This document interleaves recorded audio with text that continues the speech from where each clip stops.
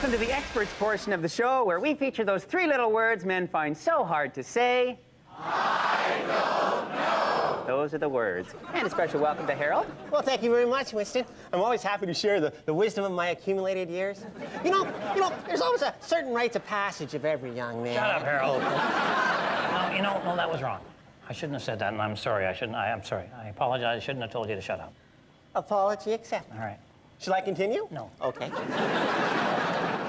Today's letter reads as follows. Dear experts, I work in an office next to someone with a body odor problem. Is there some way I can let him know about it without causing offense? Oh, no, just get upwind of the guy. I mean, that's what a breeze is for. It's not really the adult way to handle the problem, you know? There's always a subtle, sensitive way to point out the problem and suggest solutions. Oftentimes a gift would do this. Oh, sure, like on his birthday, you could give the guy a bath.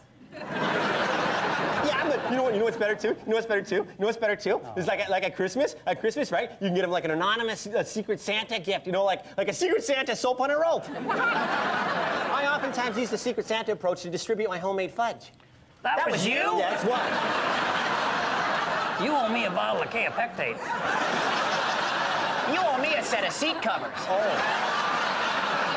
Okay, you know what? Actually, in retrospect, I think you gentlemen are right. You know, what you should do is take the gentleman aside in private, you know, and then point out the problem where, you know, and give him time to find a solution. I think that's something we've all learned here today. Yeah, you know what? I think so, too. Winston, I wonder if I could speak to you in private after the show. Sure.